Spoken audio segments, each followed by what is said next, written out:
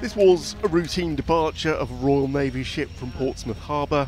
Little fanfare, but crowds had gathered to wave off HMS Kent and her company. But the deployment of HMS Kent to the Gulf is not quite so routine. Announced 4 weeks ago, the circumstances have already changed. Kent was originally due to patrol the Gulf alone. But now there are 2 British warships escorting commercial vessels through the Strait of Hormuz.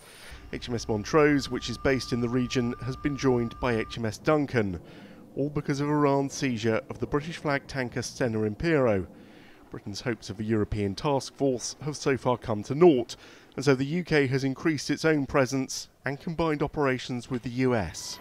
When Kent arrives, the expectation is that she will replace HMS Montrose, and Montrose will return to Bahrain for several weeks of planned maintenance. What is not clear at the moment is whether HMS Duncan will return to the UK or whether she will continue to patrol and escort shipping at the same time as Kent.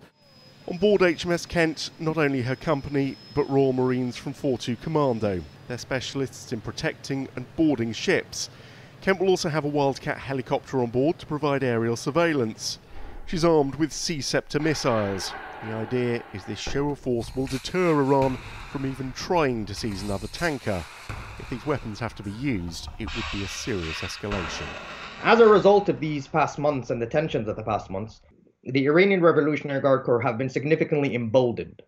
Therefore, the likelihood of this of a contact, of some kind of exchange, an unwanted exchange, is becoming more and more likely. HMS Kent was not the only warship setting sail from Portsmouth today. An hour later, the crowds waved off HMS Defender at the start of her 6-month deployment. She's headed for the Far East, but the families of those on board know she could be diverted to the Gulf if needed. Rob Oakley's son Daniel is on board for his first deployment. Oh, very proud. He was looking forward to it and being part of the crew and being part of the team. We went on the family day the other day and the captain expressed really that they're a good group of people and they're ready.